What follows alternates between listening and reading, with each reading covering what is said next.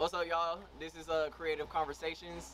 Today I got my boy here, Adonis, otherwise known by Shot by King J. I'm gonna put his link in the bio. And you know, welcome to the first installment. I know I wanted to get an interview with a photographer last time I was here, and I couldn't do that for you guys, so I made sure to get it for you guys this time. So let's jump right into it, my guy.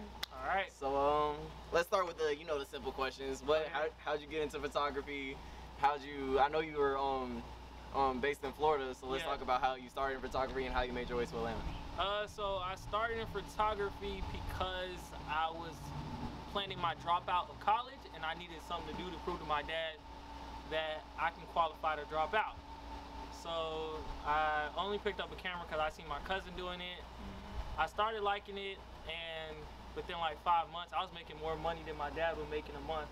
So it was like it's time to drop out. So that was pretty much it, and then I dropped photography for a little bit, and I picked it back up last year, and I moved to Atlanta because the kind of photography I enjoy doing and stuff, it's just not that hot in Florida. Yeah, I feel that. Yeah, it's just not that hot, unless you want to do families and babies, families and kids, and stuff, and Disney. Yeah, no, we're definitely creatives out here. Exactly, like, we go crazier than that. So yeah, that's pretty much how I ended up here. Alright, so when it comes to photography, like what's your favorite part about it? What motivates you to keep doing it like each and every day? I just like creating. When I'm not creating, my brain just goes nuts. I gotta create, I gotta put all that creativity somewhere. Yo, I feel that. And yeah, I just put it into my photography. Some people put their creativity in finding new ways to sell drugs.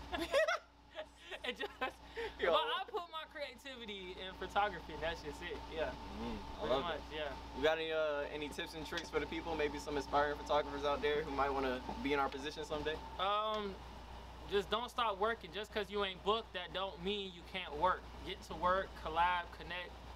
Don't stop working. If you got a day off, you got 2 days off. It's not the time for the Xbox. It's not the time for Netflix. You can do that when you're 45. So. Right now you're young, you're active, you're alive. Get to work, all right?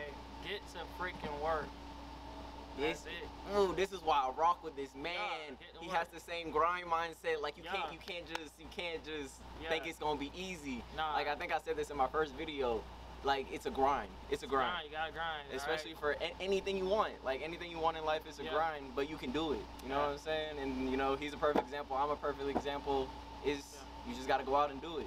And everything you want in life, it's all yours at the end of the day.